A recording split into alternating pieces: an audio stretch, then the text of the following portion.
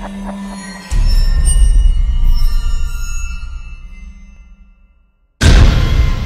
everybody, Mandus Buckle here with Maximum Muscle Report. We're at the 2017 Chicago Pro with my partner, Brent Swansen, and wow, what a weekend, Brent.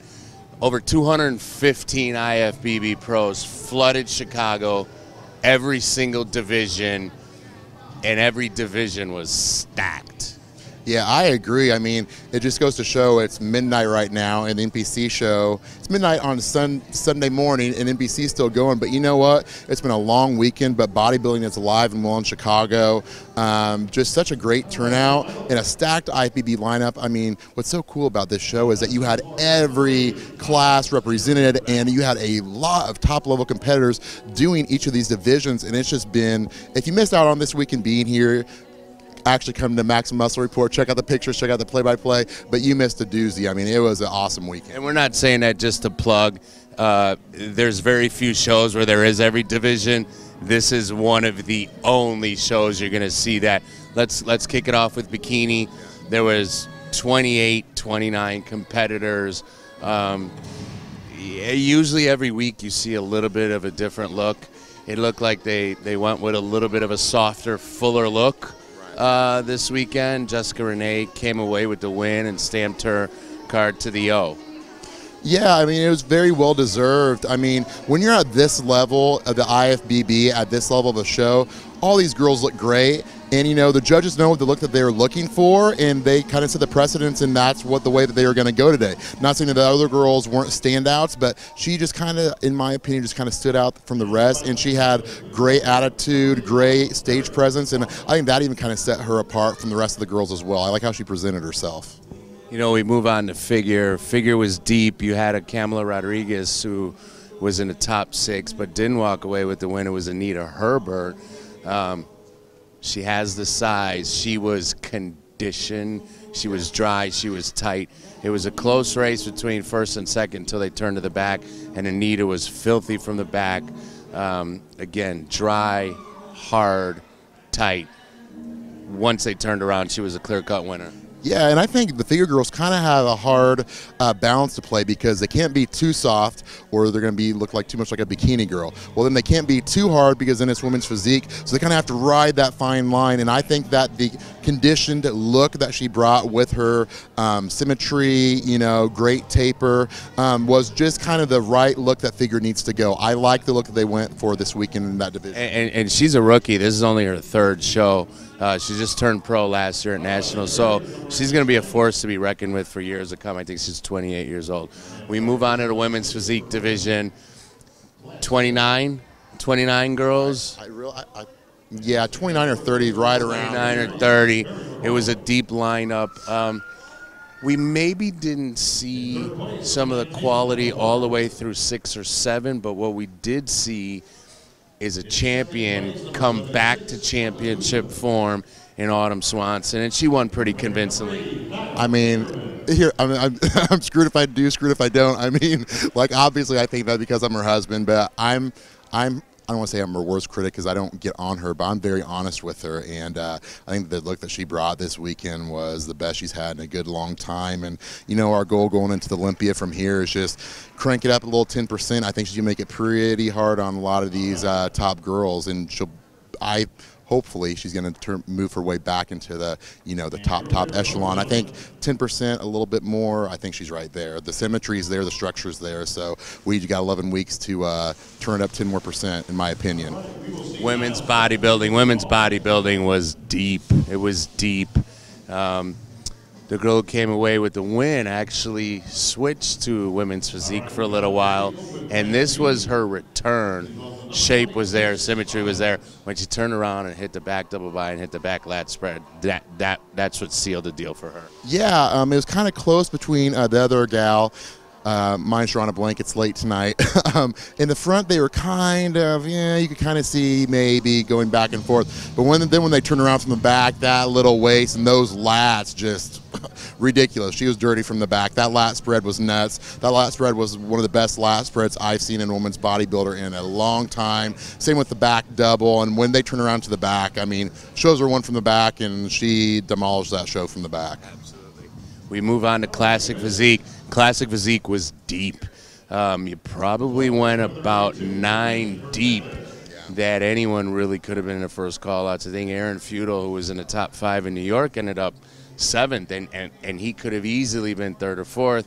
George, who was a pretty heavy favorite coming in, ended up placing 2nd, and you had a rookie making his debut, Cleveland Thomas, walk away with the win. I think it was really that he just had the most balance from head to toe, symmetry, conditioning, posing. George gave him every bit he could handle, but he did come out on top. Yeah, here's my prediction for classic physique. You know, everybody kind of looks at last year's Olympian and says, well, this guy, that guy. There are a lot of new faces in classic physique, and I tell you what, back, years ago, I competed in a different federation than NPC, which I never should have because NPC is the best.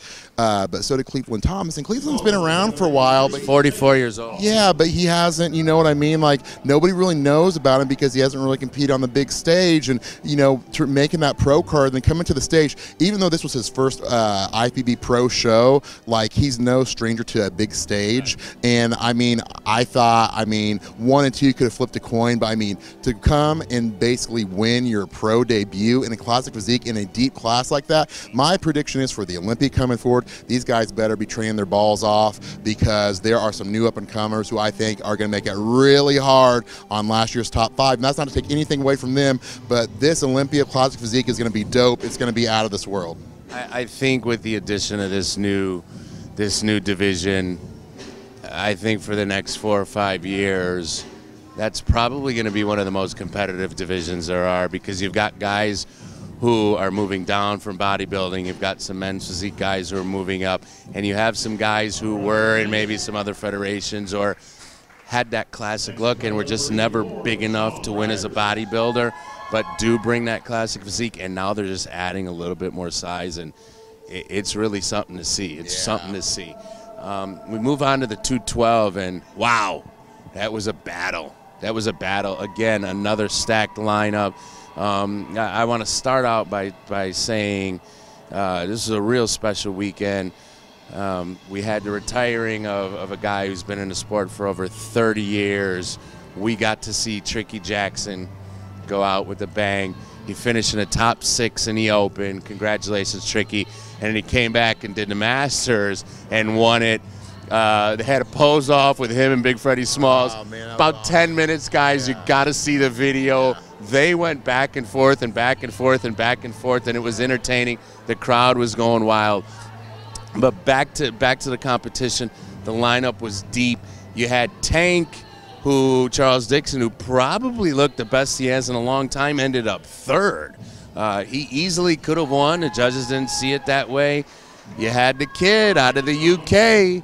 Tons of personality, very balanced, very round, very conditioned, very energetic on stage, and he just kept posing and posing and posing, and he got harder and harder and harder, and he outlasted everybody. Yeah, I agree. And then they made an announcement that this was the first time like the top 5 were all from a different country. So the IFBB definitely was represented by not just the United States of America, but a lot of different countries out there, which was awesome. I thought he got harder and harder. Somebody like Charles Dixon, he has a different look. You know what I mean? Like he is like how you can compare one bodybuilder to the next. There's nobody who really looks like Charles Dixon, which I think is a cool thing because he's a freak, you know what I mean? In a good way. He's a freak. He's as much muscle as he can pack on. Yeah, you know what I mean? So I really think, depending on what show he goes to, what look they go for, if he's consistent, he brings a consistent package every time he steps on stage. But I understand why they went with who they went for in first place. I will say, though, as a whole, in the 212 class, that the top guys were pretty good, but there were towards the bottom and even towards the middle. I wish the guys would have came in a little bit more conditioned. I really wasn't impressed that much with the conditioning, other than the top few guys. But that's no knock. That's just me on what I saw. Being right behind the judges. And usually the 212 is known for coming in pretty conditioned. The open bodybuilders, 22 guys, 6 deep. Any of the 6 could have won any variety of shows. You ended up with the top 4 ended up being Kevin, Lewis, Michael Lockett, and who am I missing out of there? Oh my God. Who was the fourth one? It's been a long night. So we had Lockett one, and then we had Lewis second, and then we had Kevin Jordan third, and then we had our boy Charles Griffin fourth. Charles Griffin fourth, and Grimes ended up fifth in his debut. So like I said, it went 6 deep. Top 4 really changed around because Kevin Jordan was in the middle to start, and him and Lockett were battling. Kevin looked great, and he started to fade a little bit. And Justin came on, and as they posed, Justin came on. And Charles really started to fade. Kevin started to fade, and Justin really posed his way from 4th to 2nd, and he pushed Lockett. A lot of people thought he should have won the show. The judges saw it as Lockett. He really couldn't go wrong either or, but it was a hell of a battle.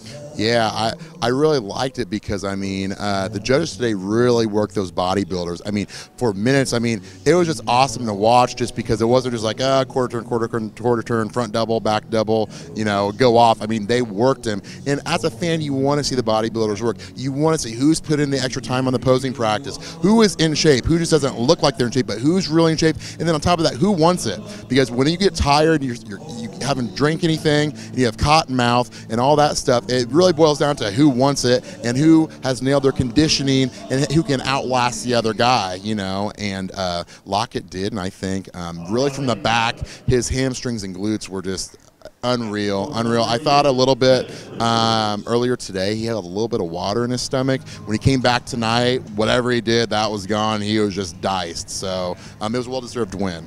And Regan had a great pro debut, ended up 5th. You see the lines and the structure on that kid. Wow. Crazy. When he continues to add size, he's going to be something to see. Yeah. You've got Kevin and Regan going to Vancouver next week. That should be an interesting battle. And I think, too, they're going to be battling out next week, and it's just basically apples and oranges, and actually who can take this conditioning and this look and improve on it, and then who's going to fade. Obviously, you know, Kevin has great structure. Kevin has more muscle than Regan. Regan just kind of has that old-school flowy muscle, and when he hits that vacuum pose, and I mean, Regan, if you see Regan in street clothes next to some of these guys, he looks very, very small. You get him on stage with his lines and his muscle bellies and stuff, he looks 3 times as big. I'm a fan of them both. You know, Kevin's a good friend of mine. You know, obviously, personally, I'm rooting for Kevin, but I like Regan too. He has a great look, and he's almost just kind of like a Charles Dixon in this class, is that not a lot of guys can have that look. He has awesome lines, awesome separation, just kind of that old school bodybuilding look that a lot of people are missing these days. Kevin tightens up his lower half, his quads, his hams, his glutes, which we had talked to him about earlier. I think he was just overtraining a little bit. He comes into Vancouver. He beat him here this weekend. Yeah, I don't think he'd be able to catch him next weekend. Yeah. But you never know what could happen with the travel and the flight and everything. Guys, again, it was a great weekend. Tim Gardner always puts on an amazing show. Once again, record-breaking numbers. The judging panel really had their hands full. They really worked these athletes to the bone, and just about every winner was very deservedly came out to where they needed to be, and they're all headed to the O.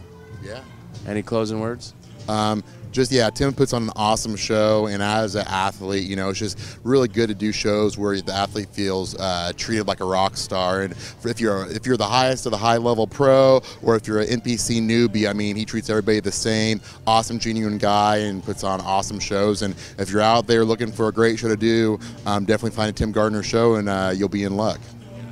Vancouver's next week, and then Tampa. That's it. So if you didn't sign up for Vancouver, you've got Tampa, and we'll be there to cover it. Yeah. And that's the end. If you make it there, you're not going to the O this year. So we expect that Tampa is going to be even bigger than Chicago this weekend. And when we talk about the men's physique class, it was a tough lineup. It wasn't real deep. There was only about 14 guys, but it was high quality at the top. You saw an ex-champion and a guy who's perennially in a top 5 at every show, the Arnold, the Olympia, the New York Pro, every show he does, Brandon Hendrickson, and he ended up second. Yeah. You had another guy, Collie, who had been knocking on a door but really could never crack the top 5. He came in with a much bigger, fuller package. He was hard, and he ended up in a 3-hole. He looked great, best he's ever looked. Right. But you had another rookie, pro debut, ended up walking away with the win. That was Sergi. He was hard and grainy, he really was. I thought Sergi definitely, it was a well-deserved win, and you coached the other 2 guys, so I mean they were right there, and with men's physique and his competitors, we're all going to have off days. Right. Brandon had an off day, let's just be honest. You know what I mean? It doesn't mean that he's not going to come back and be better than ever. I honestly think this is probably going to light a fire in him, and this actually could work out good for him going into the Olympia and just being like, now people who forgot who I am, I'm going to bust even harder to bring an even better package to the Olympia. So like as I was telling Brandon earlier, don't let this rock you too much. Let it just use that as more fuel to the fire and gear up for the Olympia. Well, it's funny, we talk about somebody had an off day and they finished second. Not too bad for an off day. Oh yeah. Again, probably one of, if not the most consistent Agreed. athlete in the last 3 years. He's not placed out of the top 5 in any show. Oh yeah. So we expect to see big things from him at the O. But Sergi did get him tonight. He had his ticket, but again, it was his pro debut, came all the way from Spain, so he had all his eggs in his basket and a well-deserved win. Top 5 was deep. Chase Savoy was a little bit off, but look out for him to be coming on strong soon. Once he really puts it together and figures it out, I wouldn't be surprised to see him cracking a top 7 or 8 at the Olympia. Right. What in your opinion, what do you think that he's missing? He's just a little off. He's a little off. He's not hitting the mark, because as far as shape, he's there with anybody. He's got that look. He's got the poise. He's got the posing. He's got the confidence. He just hasn't hit his mark yet. Right. And he keeps finding himself anywhere from 4 to 6 when he really should be battling for first or second at most shows. Once he puts it together, look out. Chase Savoy is somebody to be reckoned with. Right. No, I firmly agree. And like I said, it was a deep lineup, and we'll just see who comes at these next 2 shows before the Olympia. It could get pretty interesting. You've got the Linda Murray next week. You've got Baltimore the week after that. Then you've got Tampa. So the men's physique guys have a few more shows, but it'll be interesting. Guys, until next time, Brent Swansen, Mandus Buckle, Maximum Muscle Report. We're out.